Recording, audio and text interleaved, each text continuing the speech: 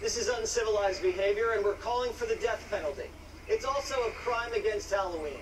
It's one thing for a bunch of the 7th graders to steal the whole bucket. It's another thing for the parents to be in on it. They're encouraging their kids to help them. We translated. Oh, and except for the Pikachu in the corner, these people aren't even dressed up. This isn't trick-or-treating, it's just stealing. We live in a society... This isn't trick-or-treating, it's just stealing. So, yeah, I don't know if anyone's ever thought about what the words trick or treat mean. It's, what do we got? So we got trick. Alright. So I'm using Collins Dictionary, alright, because they've got actually, they put the verbs and all that sort of stuff in there. So, a trick is an action that is intended to deceive. So, trick means I will deceive you.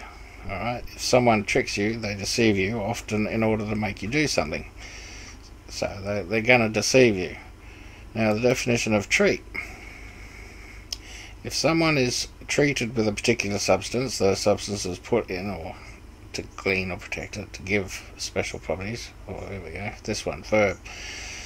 If you treat someone to something special which they enjoy, you buy or arrange for them. So enjoy, alright, they will enjoy. So that's the main part of treat, something they will enjoy. So it doesn't have to be a lolly, it can be anything, right? A treat is something they will enjoy, and it's up to them to determine what they enjoy. So what they're saying to you is, give me something I enjoy or I will deceive you.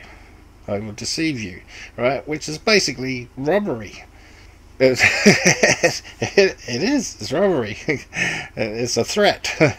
Give me something I enjoy or I will deceive you. So yeah, this bit where it's not even trick or treat anymore, this is just stealing. I think that's actually better than robbery stealing, isn't it? At least it's not so mean, they're just doing it while you're not there. Alright, God bless.